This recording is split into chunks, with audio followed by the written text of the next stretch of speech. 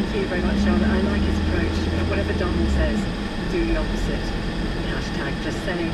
On the question of whether you're outnumbered gender-wise at work, you've been sending... Turn left onto Hendon Way. Your own experiences. On the question of whether hissy fit, somebody throwing a hissy fit, is language you would only direct as a woman, and being very much outvoted here. Had a strong discussion with my male boss today, actually, and I told him he threw a hissy fit. I don't think it's a gender-specific term. P.S. He did throw a hissy fit.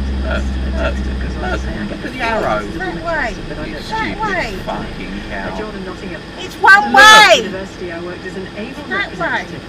I used it as a positive to sell goods, giving a male... Look at the sign down there. Look, it's nuts. It's parked. Most customers didn't mind, but were invariably taken aback when they met me.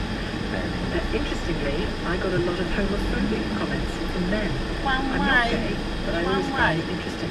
John in Nottingham, the Avon lady, the Avon lad, the Avon man, whatever you want to call him. Get your thoughts coming if you're outnumbered gender-wise at work. Good thing or bad thing? Good experience or a bad experience? 0345 6060 973. Bunch of fucking idiots around here, isn't there? From the LBC Travel Centre, good afternoon. I'm Amy Solomon.